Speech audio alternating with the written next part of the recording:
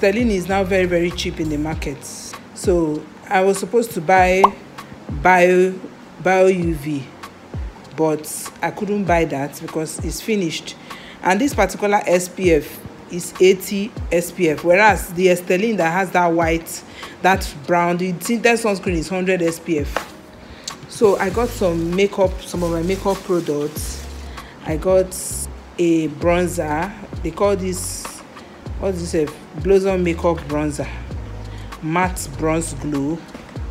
I got a primer, my Color Fit Me primer, and these things are affordable, very, very affordable.